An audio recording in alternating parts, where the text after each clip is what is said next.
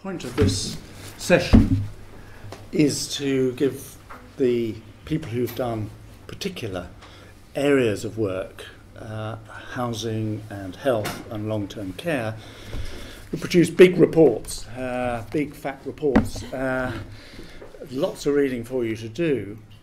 And now we want to give them the opportunity, as with John and Ruth earlier on, just to focus you on the key points they would like to come across from these bigger bits of work. And we're going to begin with Becky Tunstall, who is Roundtree Professor of Housing Policy at York University and was previously with us. So we're good to see her back doing this, as she has been throughout the period of this programme. And then Polly Vizard, who will be talking to us about health. And then Tanya, who will be doing the long-term care, social care bit that links across with health, of course. And we're going to be giving them 10 minutes each, apart from Polly, who has given the fatness of her contribution 15 minutes. And then I want to keep them quite hard to that, because I want you to have the opportunity to give your views, reactions, and pursue them with some questions. So without further ado, Becky. Thank you very much, Howard. Thanks everyone for coming along. I'm going to talk very briefly and at high speed about housing. Before I get started, people who work in housing always make this point, that housing has a slightly particular position within social policy, in that it's never been fully incorporated into government responsibility. In this context as well, it's also peculiarly vulnerable as a capital-intensive service to cuts in times of fiscal constraint. And also it's very hard to say where housing policy ends and where the housing policy shifts over into a macroeconomic policy, into planning policy, into employment policy, and so on. So, given all of that, let's go for 10 minutes. What were the goals of the coalition government when they came in? Well, there was quite a lot of thinking about housing policy before the Conservative and Liberal Democrat coalition came together. So both parties had thought quite a lot about what they wanted to do, and those who became ministers under the coalition had quite a substantial and comprehensive view about the housing system, in that they agreed with the assessments that had been made by academics and other policymakers and commentators over the previous decade that there were systematic problems with the British housing system. It was dysfunctional, there was persistent market failure, to quote the first coalition housing minister's own words. And there were problems that had gone on for a long period of time with insufficient supply, affordability issues, inequalities, regional differences, a whole catalogue of really difficult problems that would be difficult to deal with at any time, particularly in a cold climate. But nonetheless, housing goals were placed subordinate to other goals, and particularly the focus on the economy and dealing with the deficit. So there was quite an ambitious diagnosis of the problem. I would argue that housing then got squashed when it came to thinking about policy making more broadly. And when you look at the actual policy goals of the coalition, they're fairly traditional. So some of the really tough issues, like should we continue to support home ownership, given that it's shrinking, given that its relationship to the labour market, and given its relationship with asset development, savings, the wider economy has been problematic.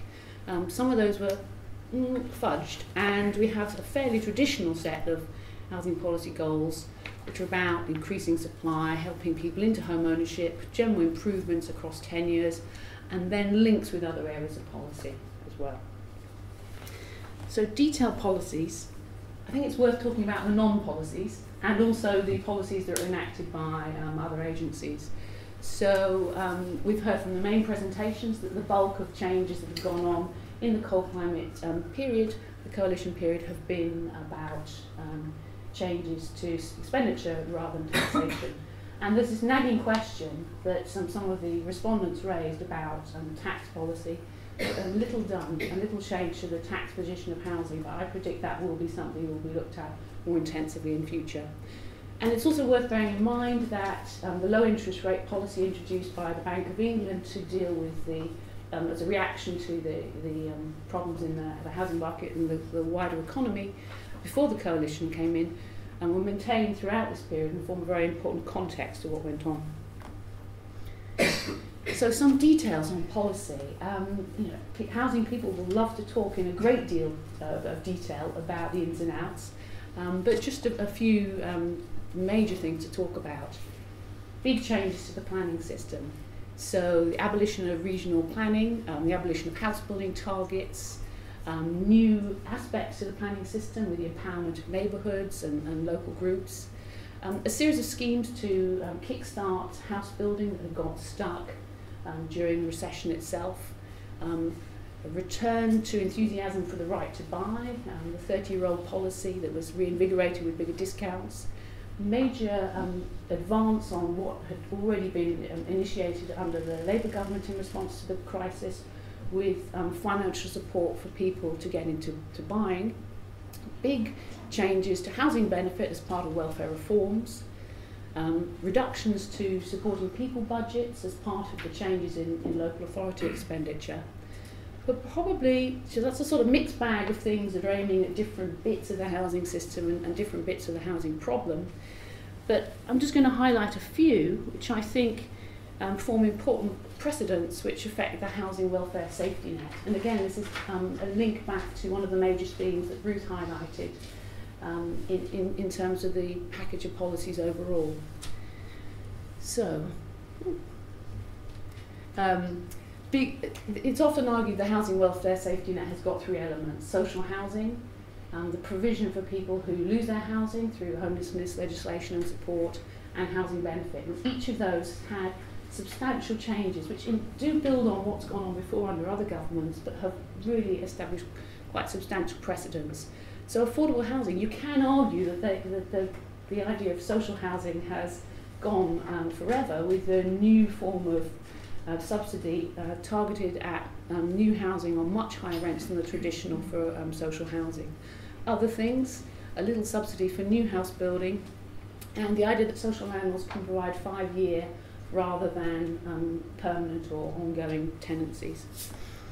Next, change to homelessness. Again, building on some changes introduced under Labour, but local authorities can discharge their duties to homeless households by helping them into the private rented sector. Big change on Labour. Under Labour, this could happen, but only if residents agree to it. Now the situation is that local authorities can give you some help, and then that is the end of their role. They don't have to give you permanent social housing if you're interested in it.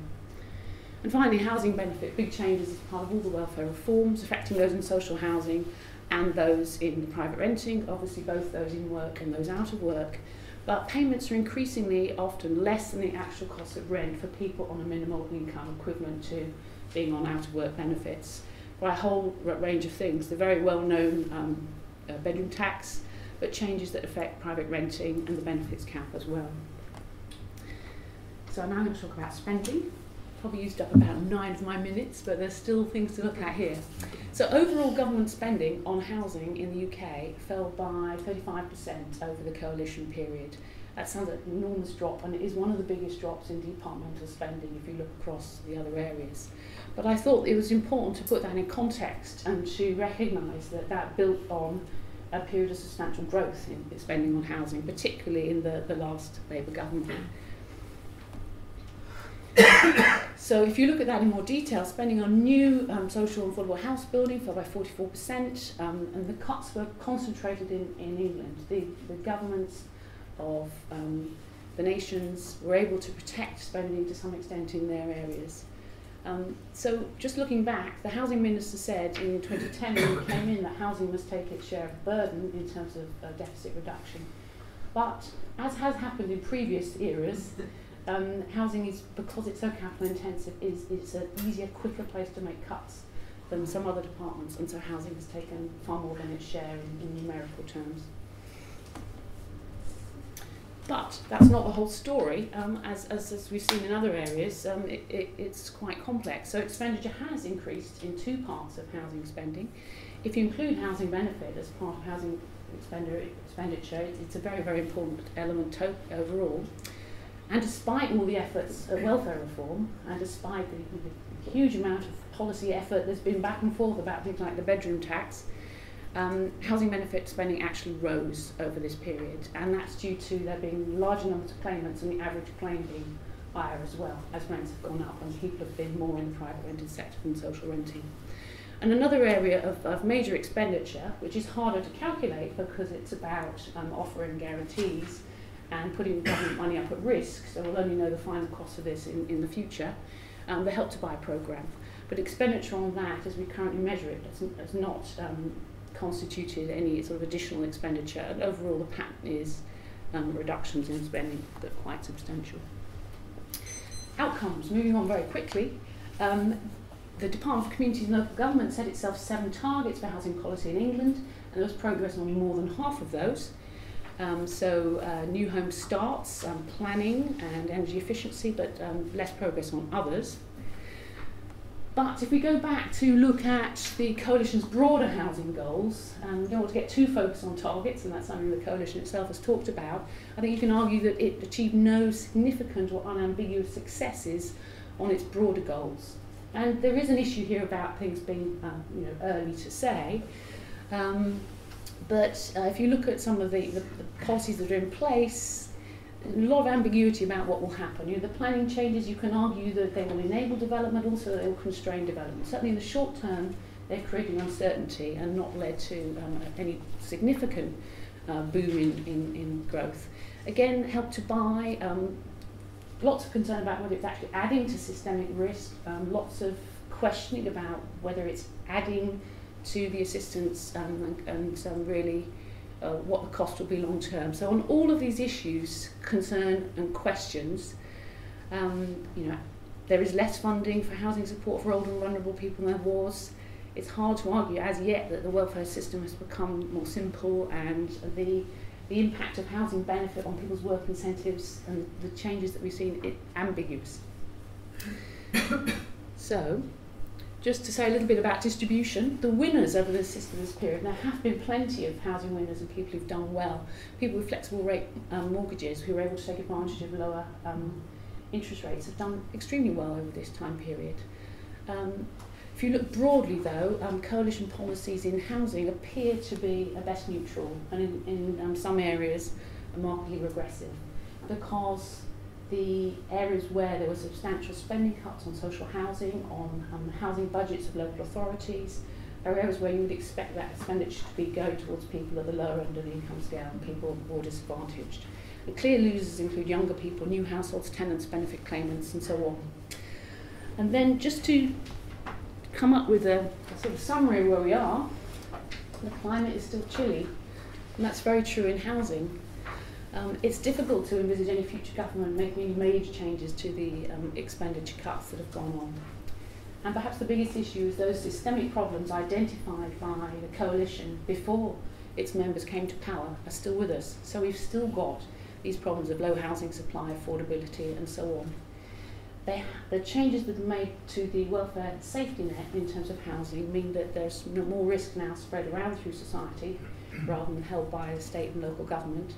We're in a position where government is going to have to do more, but it's got less money and less power to do it, given that there's been a push of power down to local authorities and other agencies to some extent.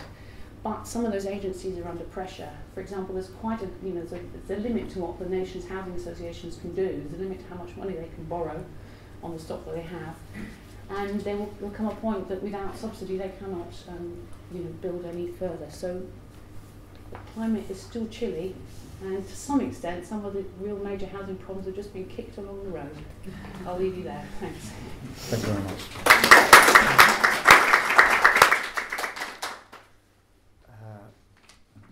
Can still to be kicked along the road, yes. Okay.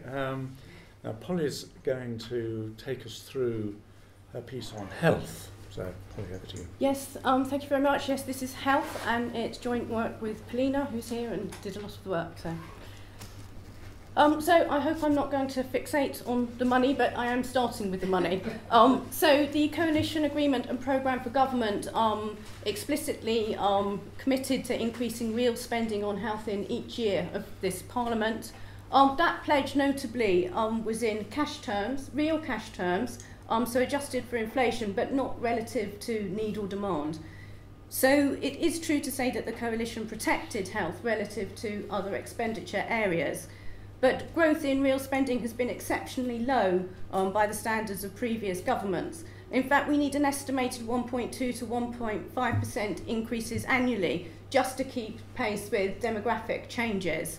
And the average annual growth rates have been lagging behind that and also behind other simple indicators of need and demand in this period. So just to bring that out, this table provides information on public expenditure on health by political administration.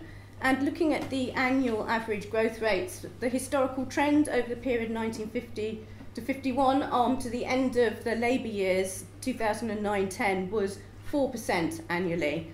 That comprised of rates of 3.3% annually under the Conservatives up to 1996-7, with a low during the second Thatcher administration of 2.4% annually.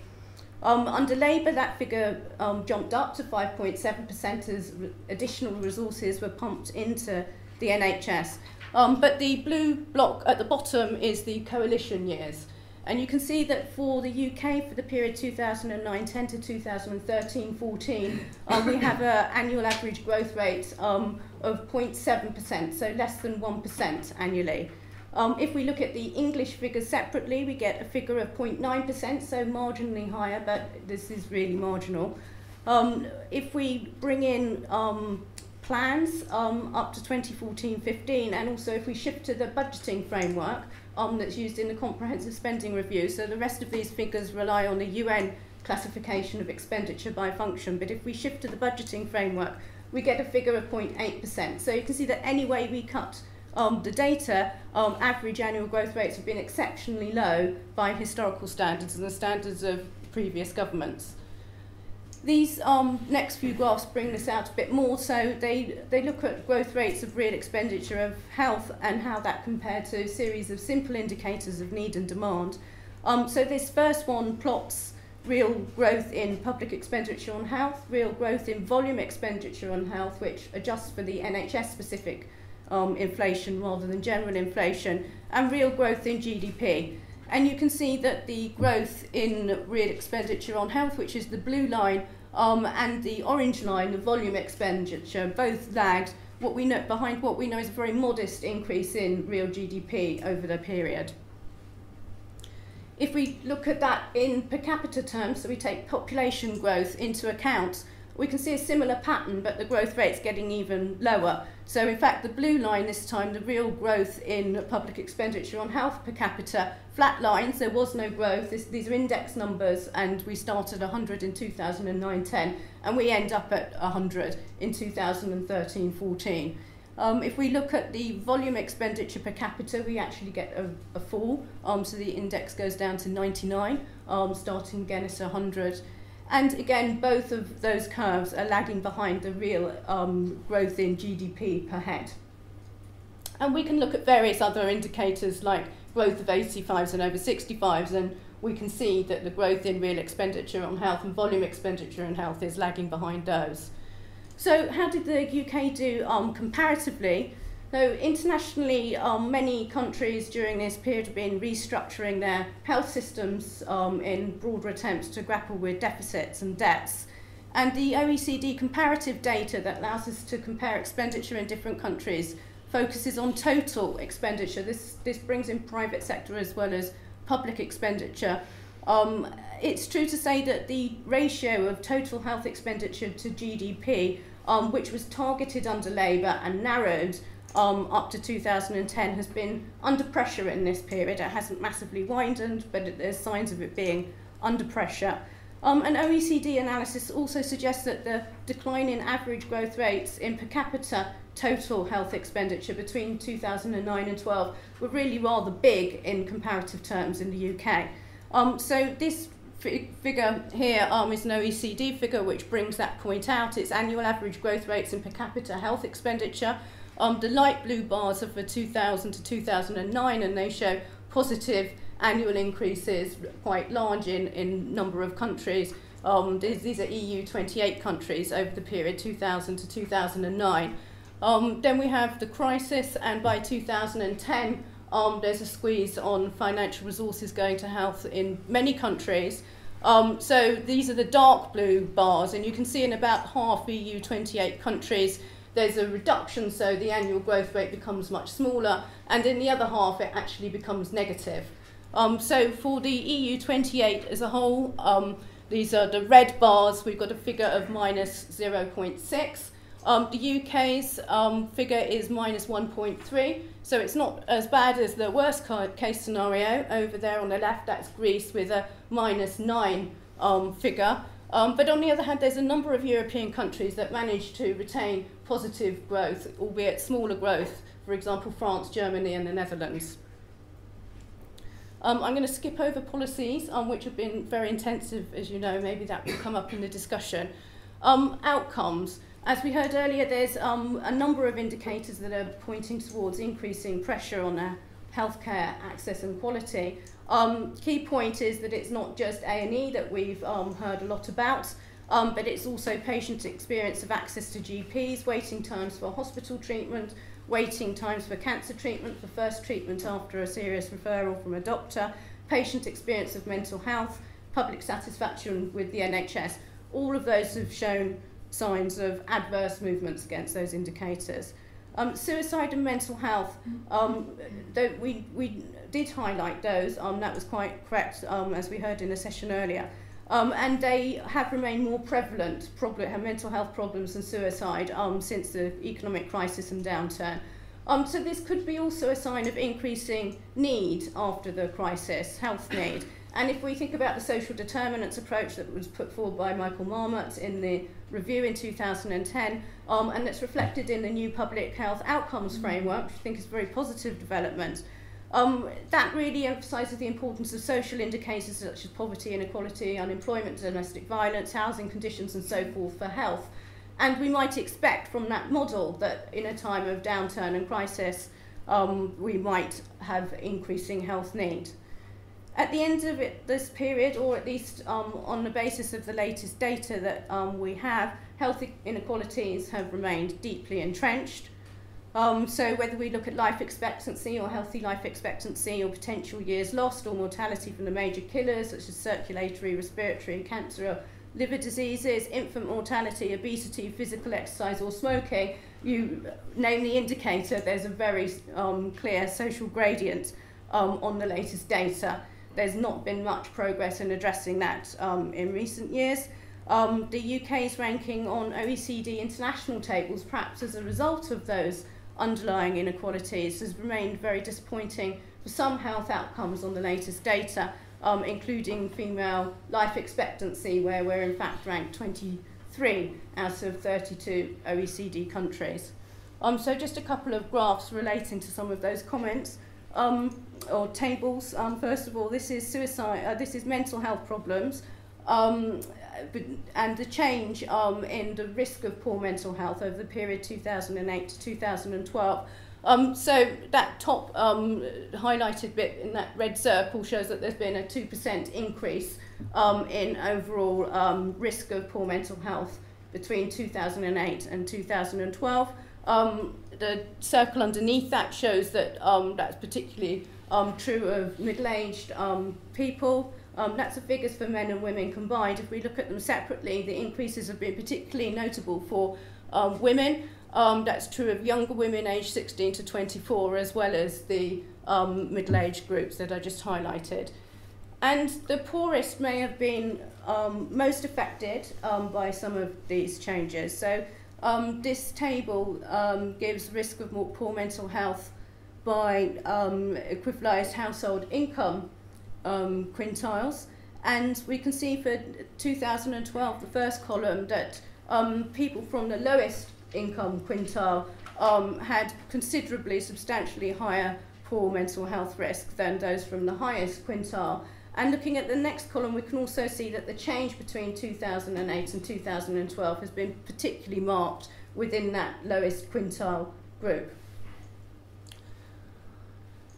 So at the end of the period, inequalities in life expectancy have remained deeply embedded, and I'm not sure if you can see this graph very clearly, but it shows the gap in life expectancy and healthy life expectancy between people living in the most deprived areas and the least deprived areas, and life expectancy is considerably, substantially higher in the least deprived areas as is healthy life expectancy. And at the bottom we have the range, or the absolute inequality, the gap. So for example, for men in the context of life expectancy, we have a gap of 9 years, and for healthy life expectancy for men we have a gap of 18 years. And the two columns give the change in that gap between 2009-11 and 2010-12. That's the latest data that we have on this, and only very marginal signs of improvements between those two time periods. Obviously, there is a lag in this data, and to know the full story for this Parliament, we need to wait for more recent data. That's the picture as we know it now. So in terms of the challenges for the next government, up at the top of the list, not surprisingly, is the resources squeeze and the funding gap. So, okay, the government, we've got various the different political parties coming up with their different plans to address the 8 billion 2020 gap that's being widely discussed. The new government will need to deal with these adverse movements against key indicators of healthcare access and quality. These are really creating very widespread public perception of retrogression and going backwards with the healthcare system after many years of improvement, and that will need to be dealt with. There's a widespread consensus that there's a need for transformational change. Transformational change in delivery will be necessary to increase productivity, and although productivity increases are not viewed as enough, there's going to need to be more money. They are necessary. So integration of health and social care, we'll be hearing a bit more about in a moment, and other new mechanisms for service delivery. But there's also a need to address the demand side, obesity, smoking, alcohol, more preventative measures. The Coalition's health reforms themselves raise significant challenges for policy implementation. So, as you know, we've had multiple reforms implemented rapidly and simultaneously and on a compulsory basis, and as a result we've got a myriad of new bodies. They're untested, they're in their infancy, so the new government will face the challenge of making those work, making sure they're fit for purpose.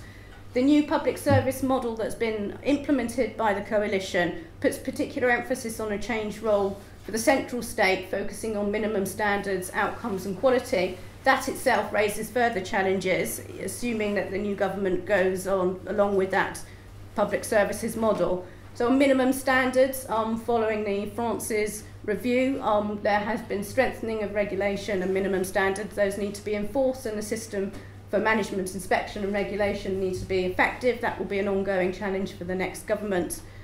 There's other challenges that we document in the paper that relate to the overall framework of responsibility and accountability for improving health outcomes and reducing health inequalities. And overall, in the next administration, progress is going to be judged ultimately in terms of improving health outcomes and tackling inequalities. So those will continue to be the key barometer of success or failure in the coming years. I'm going to hand over now to Tanya, who's going to give us the context for some of the health pressures, which of course is the social care story.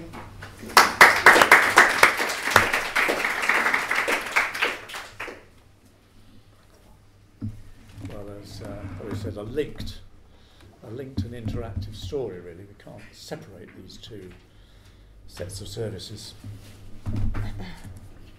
It's frozen. Perhaps I should have moved it.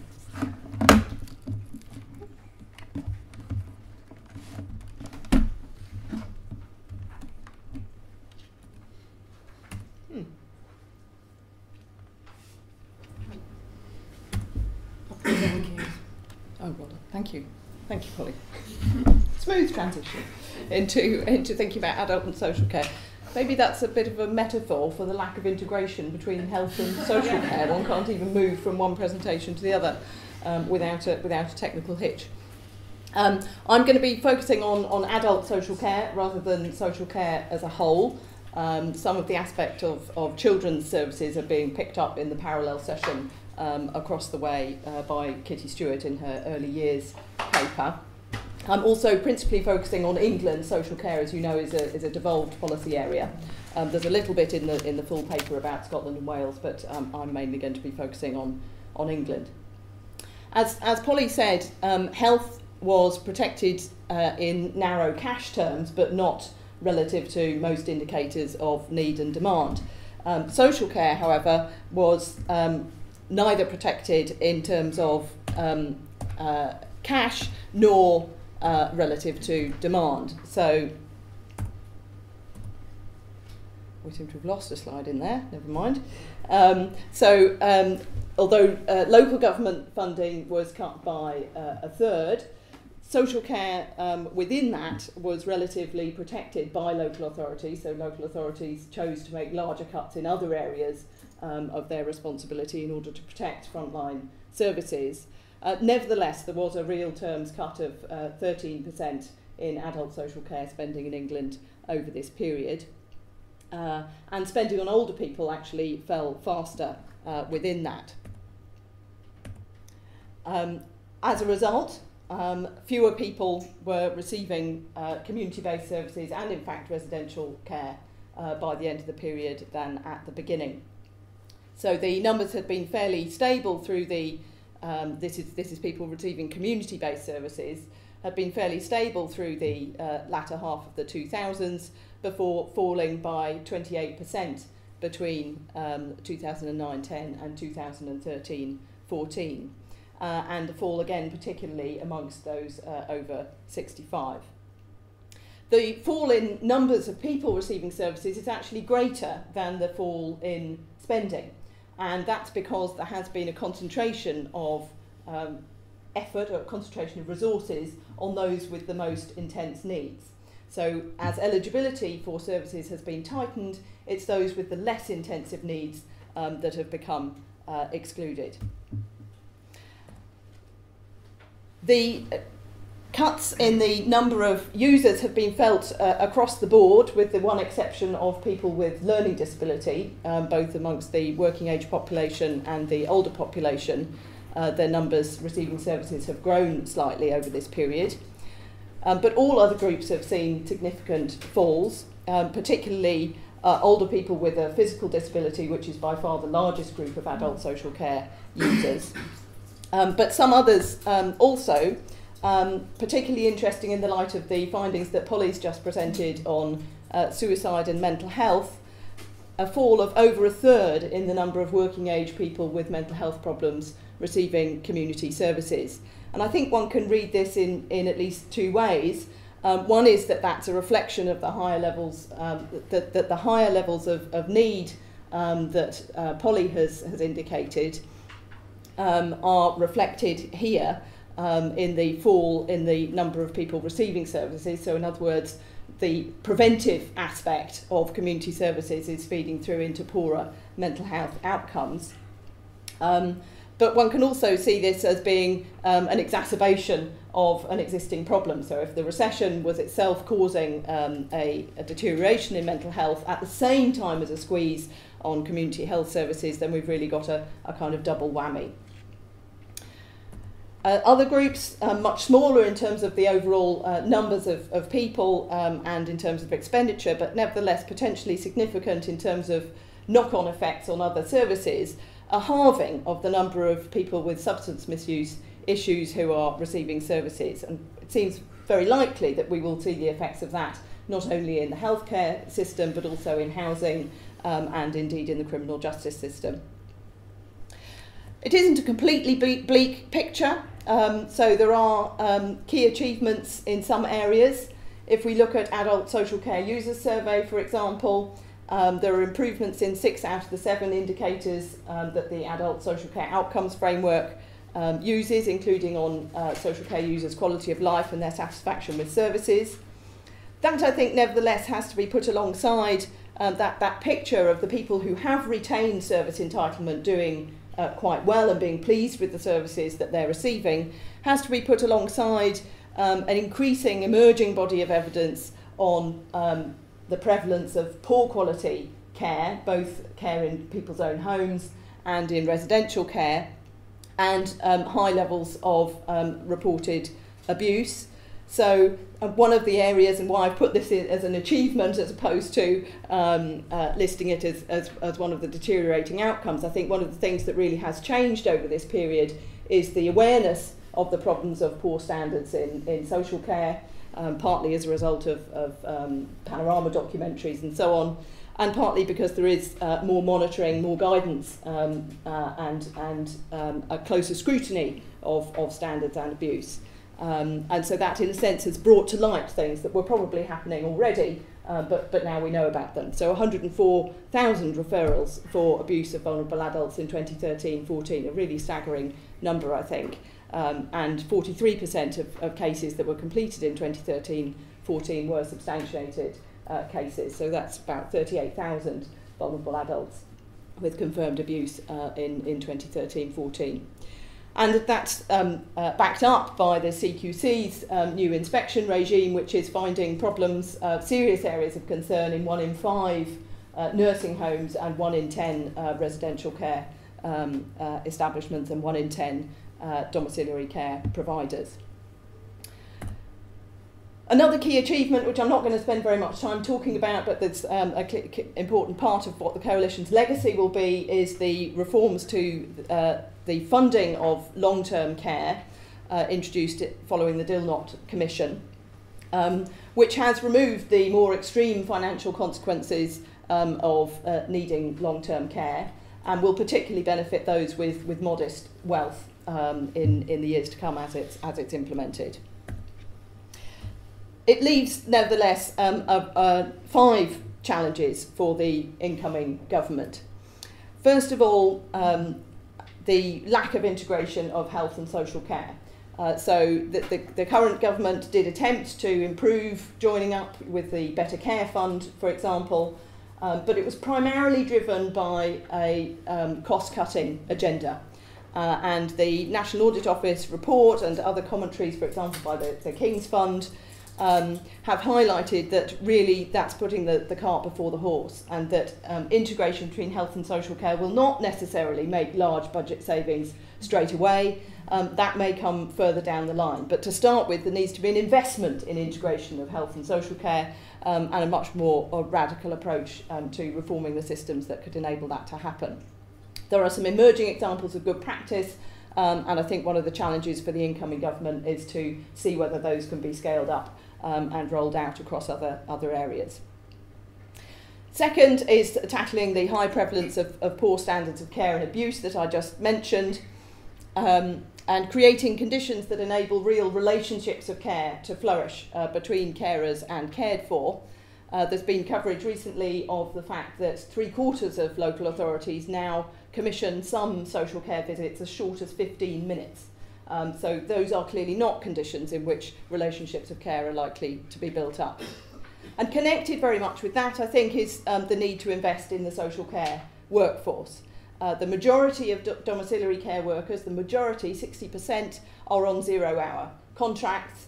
A not insignificant number, 2.5%, I think, are paid below the national minimum wage, despite the fact that that's not legal, and very many more at the national minimum wage. And again, one has to ask whether those sorts of terms and conditions are compatible with creating the sort of quality of care that everybody thinks should be achieved. High turnover of staff, obviously associated also with those kinds of conditions, and the demands that are put on carers as well, has been identified by the CQC as a risk factor. There was reference in the overview this morning by John and Ruth to increasing unmet need. That's absolutely right, and that we've seen a significant increase in the number of unpaid carers over this period. We only have data here up to 2012-13, but the number of carers had gone up from 4.8 million in 2009-10 to 5.6 million in 2012-13. And there are also signs that more carers are providing more intensive care, so round-the-clock or long hours care.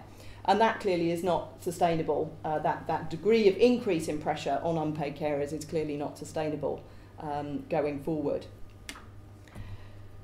Finally, the problem of reconciling further expected cuts and continued demographic pressure. And the Local Government Association has warned that the capacity of local government to absorb and protect frontline services, and particularly vulnerable people, has been exhausted. This is the final chart. I had some long-winded title, but Bert Proban said, what you're trying to say here is more need, less money. And I think that does actually capture exactly what the problem is facing local government going forward. This is the LGA forecast for local government funding in the blue line, the red line, the forecast for the population aged 75 plus.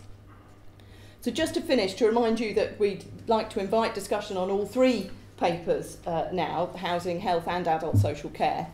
We've tried to draw out some aspects which perhaps are in common across the areas. So given the state of play, the capacity of these areas to absorb further increased demand and further cuts has, we think, been largely exhausted. The funding squeeze during the period of the coalition government means that, in particularly perhaps in housing and social care, there's ground to be made up. A period of underinvestment in the case of social care, in the workforce, in the case of housing, in the infrastructure, means there's significant ground to be made up in the next period. Pre-existing gaps in provision, none of these areas were, of course, anything like perfect before the coalition came to power. Still exist, and particularly in the case of healthcare, significant inequalities remain. So those challenges are ongoing. The can needs to be kicked, has been kicked along the road, as Becky put it. Reductions in provision, particularly in housing and social care, mean that additional risks have been passed to individuals. So the pressures on unpaid care, for example, or the fact that many people are living below on incomes below benefit levels as a result of reduction in housing benefit and increasing rents. And then finally, across the board, concerns about quality and minimum standards that only serve to increase, unfortunately, the pressures on cost. Thank you very much. Thank you very much, Tanya. Good. Well, it's over to you now.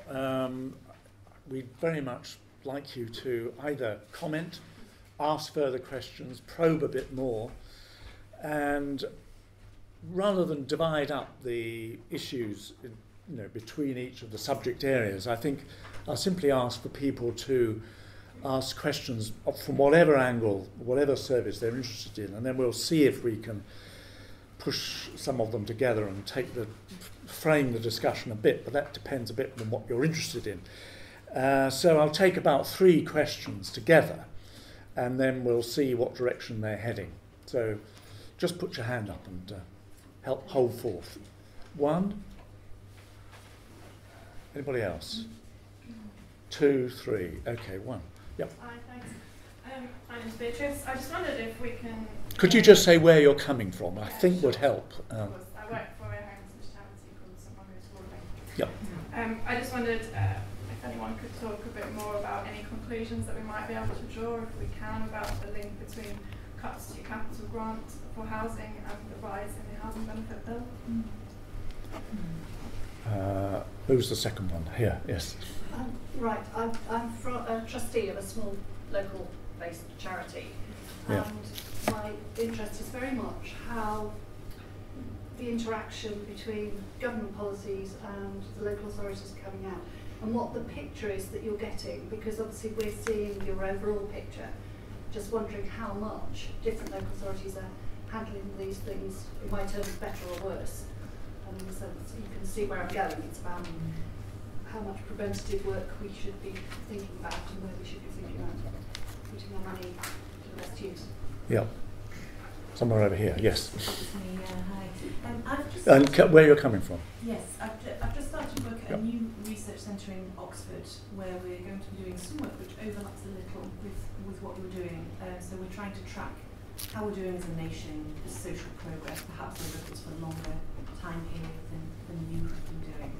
But it's a bit of a self-interested question. One of the questions I've been thinking about and grappling with is whether the government national well-being measures, are they purely idealistic and a bit of a front to show the world, or do you think they can realistically have an impact on what we're talking about here, particularly thinking, for example, I mean, obviously it's not just subjective well-being, but mental health would have a huge impact on the subjective well-being measures. So is this a possible lever ever in the future to see improvement?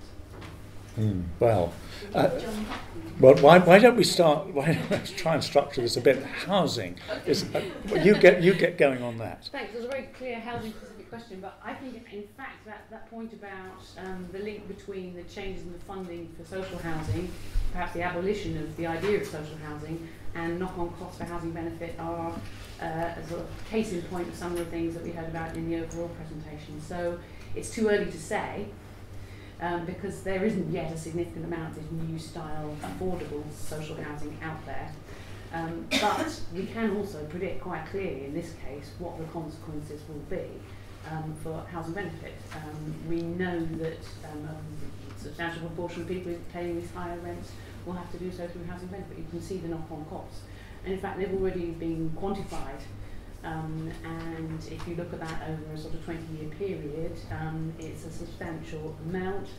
I'm going to really struggle. It's in the report. It's about 15 billion, just looking at the affordable housing build rate we've got at the moment. So this is a case of issues kicked down the road and costs that will come. So there are only so many ways you can pay for things to happen. If you don't pay them out of one budget, they may end up coming out of another budget. Becky, what about to pick up a bit on the next bit, which was Yes. about local government and local government's response to central issues? I know there's partly, I think you were talking about social care, but it overlaps with the housing issue. Yeah. Yes, well, I'm sorry. I think that the overall issue about whether or not TINA applies again at this level. So there is an alternative. There are options at national government level. There are options at local government level. And different local authorities have responded in different ways. Unfortunately, we're probably not quite the right team because we've been mainly looking at national level. But we've done some parallel work looking at 3 case study boroughs within London that's on the Social Policy and Cold Climate website, a report by Fitzgerald and colleagues. That's trying to track at a local level, differentiating between different local government strategies in responding to the cuts and to the economic climate. So that is London specific, but I think it illustrates quite well some of the different strategies. If you want to say more Yeah, about I'm it. just seeing Holly Holder there. I think there's a Nuffield Foundation report on health and wellbeing boards. Nuffield Trust, sorry. Not on health and wellbeing boards, but we did look a little bit at the variation in how the local governments have responded to the cuts that they've received, and it is, in terms of social care, the variation is huge, and it's got a lot to do with the demographics in the area, how many people classify as being eligible, so how much private money they can get into the system, and it does link also with the pressures on the hospitals in the area. So yes, there is a report on our website. There's also a National Audit Office evaluation of how local governments are dealing with their new public health responsibilities, and that's showing a lot of variation. And I think it's on alcohol, preventative measures around alcohol. They're finding that local authorities with the biggest problems weren't the ones targeting the most money, and they were highlighting that as a problem, and also raising, whether the powers of Public Health England were sufficient given the variation that's arising. So 2 sources there. One's the case website on London, and then your website? Could you just... Yeah, mine. Yes. Yes, it's the Nuffield Trust, and it's a quality watch publication on adult social care. Yeah, might as well do some spreading of the word And across just to the add board. A couple of other things. The New Policy Institute's done something looking at local government's responses to its new responsibility for council tax benefit. There's very diverse approaches there, which have a big impact on people's incomes and expenditure in some cases. And there's been a little bit of work done by Inside Housing looking at how local authorities have used their new discretion over allocations in social housing, and a very diverse pattern. Okay, now Tanya, if you... Well, I thought perhaps Polly might be in the best position to respond to the question about subjective well-being. One or other of you on the well-being specialists. Yes. We didn't include the well-being indicators in the health report, but they are out there. We highlighted the suicide and mental health figures and put quite a lot of emphasis on those. And certainly looking at European data, it does seem like the happiness data has not experienced the same collapse, shall we say. So there's not the same adverse movements at the European level in the happiness data as there is in the mental health data, for example. So it does raise issues about some of the subjective well-being and happiness and life satisfaction data, and whether that's kind of responding to signs of social dislocation and stress in the same way that the mental health data would respond. I think it very much ties in with what we've seen in the social care field, that if you look at the social care users survey, the reported satisfaction with services has increased over this period. And if you look at possibly more objective indicators of quality, such as the CQC reports or the series on adults referred for possibly being victims of abuse, they move in a quite different direction. I think it would be very much our view from the work that we've done that you need to put subjective and objective indicators side by side to get the whole picture. And one set of indicators are done by the broad population, who may or may not have had a mentally ill person part of that.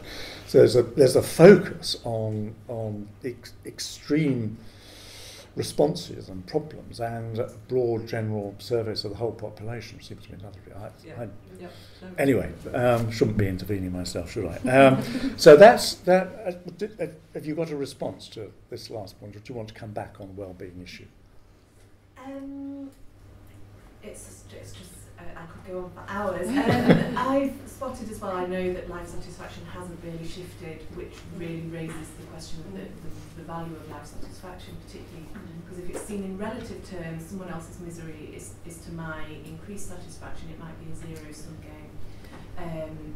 So I think that's interesting. But then just to come back on, do you think that these well-being measures will be taken seriously by government? Have they got any potential to influence policy? And of course, they're not just measuring subjective well-being, they're also measuring material well-being, housing, you know, they've got sort of 8 or 10 domains. Yes. So the well-being indicators has really improved in our view, and much happier with how it is now.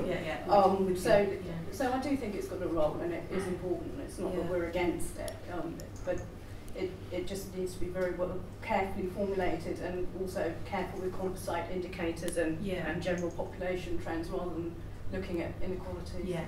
So I mean that was probably my conclusion as well, that we always need to focus on inequality. I'm sure there are other. Let's. You can continue this well-being discussion afterwards. Three more. One person at the back. 2, 3. Okay. Yep. Carol Hayden, and I'm going to talk from work I've been doing with shared intelligence for search consultancy, right. And going back to the issue around, say, health and wellbeing boards. I mean, we did some research for the Local Government Association on those, and other research I've done with individual areas, particularly around long-term health conditions, really is raising a lot of issues with, I think, what was called in the plenary session, the sort of wiring or the plumbing, in terms of where decision making and financial decisions are made. One of the things we found in terms of the work of health and wellbeing boards is there really was no link with CCGs. So, which made that you could make strategic decisions based on a JSNA in terms of health needs, by population groups, looking at wider issues like quality of life, but actually using that to influence the commissioning decisions of the CCG or NHS England were really, really difficult. At the same time, moving the responsibility for public health to local authorities from the NHS seems, and I mean this is anecdotal based on a number of specific areas we've done research with, but although it strengthens some of the links between public health and adult social care, it's actually made some of the links between public health and the preventative agenda with the NHS and CCGs actually more difficult. So it feels that a lot of CCGs, which have also done other research with, some of them, are still playing out the the tension that's been going on for ages between the acute sector, health sector, with quite a lot of dominance by clinical consultants, and any sort of, not just preventative agenda, which is important, but I suppose wider support agenda for people, particularly with, say, long-term health conditions, which might need support from voluntary sector, adult social care, and carers, and a whole range of support, which would be really important to, healthy life expectancy. So your question is... Well, it's sort of a bit of a contribution. No, that's absolutely fine. So, I mean, absolutely fine. It's really about the. We didn't talk much about reorganisation, but reorganisation might be impinging, for good or ill, question on these issues of mental health and other public health issues. Yeah, somebody at the back, wasn't there? Yeah, David, yes. I wanted to ask what you thought about the sustainability of what's happened in relation to human resources and the freezes and pressure that's been put on the human resources. That the only way a lot of the cuts have been sustained seems to me that more and more people are on very low wages, and in the future that you can't keep squeezing the public sector like that without something giving, and so how far is as a short-term, medium-term ability to squeeze costs going to be sustainable, and if it isn't, then the forecast sums in relation to needs are going to be a whole lot more limited than what's been described for the coalition years, or this present coalition years. Yeah, reaction, yes. Elsie Hull. For the last 40 years, the budget between health and social care has been amalgamated in Northern Ireland. Have you looked at whether that in fact induces less pressure on the NHS than in England, where the tendency is going to be on amalgamation of the two budgets? Okay, well, let's start with that first observation about reorganisation in the health service and its impact on links and so on. I mean, that's interesting that that's what you found, and and it is a challenge for the next government, whoever's in government, to get the new bodies working together, and it's quite depressing really to hear that the CCGs and the health and wellbeing boards aren't working in an integrated way, and that's your observation. And trying to get the new bodies to work as intended obviously is going to fall to the next government. Just on pay freezes and things, David's point, I think it's certainly come out in the King's Fund report on productivity and the NHS 5-year forward view that it's unsustainable to rely on wage freezes in order to get productivity gains that are needed, and that other measures such as service transformation and just demand side measures will be necessary. So I think there is recognition that just having wage freezes as a key tool will run out of steam and it won't be possible to go on like that. And then the integrated health and social care Northern Ireland, we haven't looked at that, but that would be an interesting thing to go on to look at, so thank you. Yes, it's not just a strain on productivity. You can get productivity in a period where you've got a big previous budget. Mm-hmm. And as David's point is, that you've got a pressure on people now. It's not just wages, it's pressure on people. That is going to explode at some point. There's a point at which the person can't cope with anymore. Okay, right, now Tanya, you wanted to come back on some of this. Well, on David's point really about the sustainability of human resources, I think certainly in the area of social care that's a major concern in two ways. One, the people who aren't paid at all, the unpaid carers, that I think there's emerging evidence, again, there's a lag in the data because this is survey data, but it certainly suggests that both the numbers of carers and the hours that they're doing is increasing, and as further cuts are introduced to eligibility for formal services, one can only expect that pressure is going to increase. And although there was quite a bit of rhetoric at the beginning of the coalition period about increasing support for carers, very little has materialised in practice over this period. So I think that's certainly going to be a big part of what the incoming government needs to address. But then secondly, in terms of the paid workforce, as you know, the social care relies very heavily on a migrant workforce and an extremely low paid workforce working under considerable pressure. I mean, having a 15-minute appointment is pretty bad for the person who has to receive who has to be got out of bed and help to dress and wash and have their breakfast within 15 minutes. But it's also pretty tough on the person who's supposed to deliver care in that sort of way and then move on to the next person and do it again and so on. So I think the pressure both in terms of wages and in terms of the sort of intensity of work and the number of cases that social care workers are having to undertake is probably not sustainable either. And as you said, David, that just means that the figures that I put up on more need and less money are even worse than that picture suggests, because the real cost is going to be higher still. Just to add something on that, from the point of view of the housing world, some of these strains are measurable or measured to some extent because there are agencies involved that take part in this. And so if you think about benefit sanctions and housing benefit cuts for individual households, some of the strain is borne by those households and they change their budgets and they borrow from their friends and they eat less and so on. But some of the strain is also picked up by their landlords, and landlords have been private and social and have been very concerned about this and put a considerable amount of money into trying to manage the situation, help people get by on less.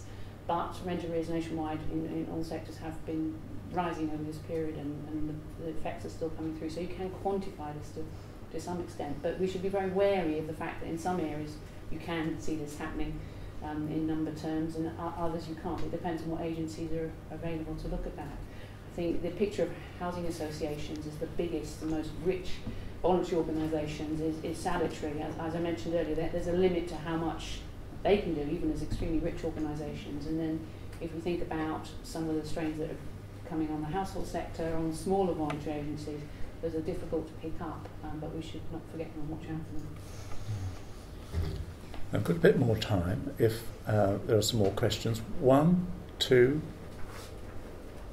3. All right, 1. Yes. Just on that point, really. Could you say that again? I missed it. I work for London City Labour Group. Yes. Yeah. I was just wondering, on that last point you're making, whether you have any perception of how sort of sustainable that is over the next, say, if practice and the sanctions and benefit cuts continue, particularly with a cut down to £23,000 of the benefit cap, sort of how long that system of landlords being a bit more flexible with campaigns, how long that is sustainable, and also particularly in the private sector, we've already seen quite a few communities from central as well as London, but they're not in massive numbers yet. Why don't you answer that straight away? Yes, Yeah, then we'll get sorry, back. I don't know the answer, but I know that the research on individuals shows that a lot of people are hoping that the policy will go away, so they hope the bedroom tax will be cancelled, or that they, you know, organisations also hope that there may be reverses to changes. So people are sort of pinning their hopes on a change that may not come, or whether they can keep going beyond that is difficult to say. But I would have to turn some of this back onto you. You know, I don't know what your organisation's books look like and what your assets and resources are. But certainly, if you were to spend more of your assets and resources on dealing with rent arrears and helping people survive on low incomes, you wouldn't be spending them on new house building, and that's a real concern. So the resources can only be spent in certain ways. Right, the second question. Yes. Yeah, Steve Kerr from Trust for London. It's kind of a broad question that cuts across the whole set of reports, but certainly these three areas too. And just, we often hear about early action as kind of a solution to some of this in terms of improving the effectiveness of services and avoiding crisis situations. I'm just wondering what scope you really see in terms of, you know, cost savings, or, you know, improving the functioning of the system through early action in a broad sense, and also whether that's feasible kind of politically and economically in the fiscal kind of climate that we have going forward, given that it's not a recipe for immediate cost savings. Well, take one more. Take the second question, then we can deal with them together. Yep. Okay. My name is Alison. I work for a citizens advice program. My question, with more an observation to invite comments on, is housing benefit has gone up, the cost of it, but a lot of the winners from that will be private landlords, and I wondered about the impact on inequality of that, because it's people that own property that are gaining from this increased need. And just a second observation was about mental health and how the lack of facilities for people suffering mental health issues is probably having a knock-on effect with things like the police. And I speak partly from personal experience. My son's a policeman, and they have said that they are seeing an increased number of people with mental health needs. And I see that as a very expensive way of dealing with mental health needs. Yes. Can you answer that or respond to that first, and then we'll go on to this sort of broader question of what next, given the circumstances, financial circumstances. Yeah.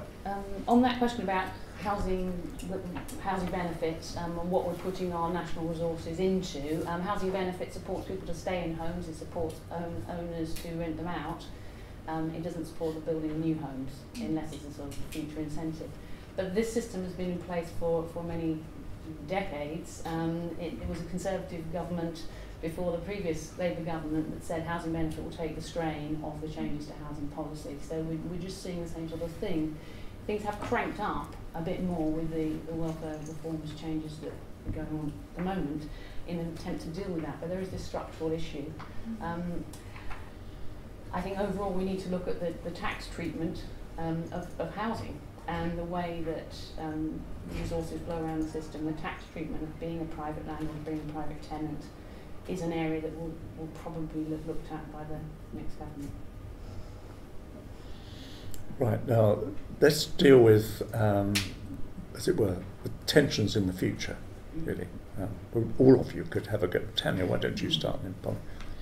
Yes, well, I'm particularly picking up on your point about early action. I think I see this as being real tension in the Care Act 2014 between, as far as social care is concerned, a strong exhortation to engage in more preventative care. So a whole new set of statutory responsibilities around preventative care, so early action to prevent people acquiring needs that may be more expensive to cater for later. But at the same time, introducing a national minimum eligibility threshold that's actually higher. So in other words, the level at which people become entitled to services by local government actually being effectively raised. So that leaves a kind of big gap between the point of prevention before you have substantial care needs, and then needing to have very substantial care needs before you become eligible for services. Whereas in reality, of course, people's needs are on a spectrum, right through from the preventative, through low-level needs, through to the more intense needs. And there seems to have been this hollowing out and a focus on prevention on the one hand and very intense support on the other. And quite what's supposed to happen to the people in the middle is left uncertain. So I think, yes, there is scope for thinking more about preventative measures in social care, and in fact coming back to this question about the variation between local governments' responses. In the London Borough case studies that we did, there was variation in practice between councils in how much they've gone down the preventative route as a means of trying to balance their books. So I think there is interesting sort of potential there. But again, it needs to be seen not primarily or in the first instance, I think, as a cost-saving or cost-cutting measure, but something in order to get the service to work well. And then the savings may come further down the line, but it's at the moment being introduced with quite, I think, the wrong kind of framework, if you like, to make a success of it. Yeah, yes, I agree that ideally we'd be moving to preventative public health system, and there has been some attempt to do that with the new responsibilities for local government in public health, and so the government has acknowledged that in a sense, but we've been hearing about problems of implementation and getting that system to work. And there's also other worries. Are local government goals sufficiently aligned with Public Health England goals, for example, as I mentioned before, and whether all the levers that are necessary are genuinely in local hands, or whether there is more central action that needs to happen, so sugar taxes and standardised cigarette packaging and things like that, whether that would be a genuine thing that local government could do. The mental health issue, I was just going to refer to the suicide in prisons figures that are also out this week, and there seems to be a big increase in suicide in prisons, so another sign of pressure on the mental health system.